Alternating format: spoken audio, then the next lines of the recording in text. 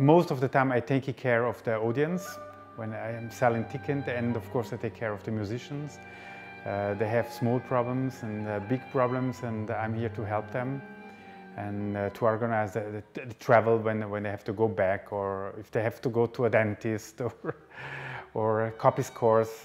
This year happened that one musician, her baggage has been stolen at the airport with all the music.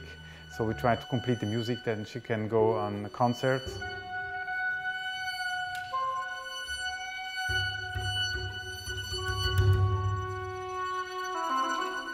Ernen is one of the 6 villages in the Landschaftspark Pintel. That's a nature park. And of course, our audience and also the musicians, they can walk, they can go by bike, and it's really impressive here to spend the time. And then of course, we have wonderful restaurants here. 2 of them with 15 Gomio points with excellent food.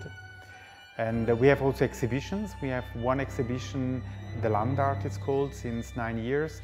It's a typical land art. And then we have an exhibition also here in town with 7 artists, 3 from local artists, and the other comes from Basel, from Bern and Graubünden.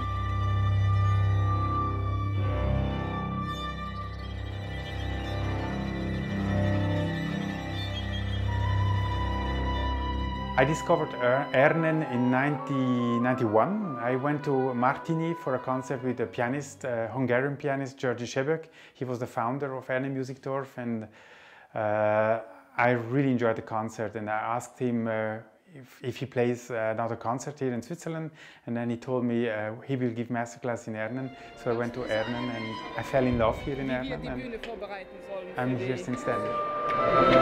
Ganz normal 2-2 R in der Mitte. Moi j'étais toujours entre Zurich et Berne et Bâle, et puis quand je leur ai dit je vais à Ernen, ils m'ont dit tu vas où c'est, où ça? Puis je lui ai expliqué, et puis c'était ma meilleure décision. C'était une décision Bauchentscheid, non, comment dire. Mais je suis très content, et puis j'ai pu contribuer un peu de faire de ce Ernen un endroit pas magique, mais un endroit culturel. C'était déjà petit, on le connaissait grâce aux masterclass de M. Sebök, mais quand même maintenant le festival d'Ernen est devenu un des grands festivals ici en Suisse, et je suis très fier de ça.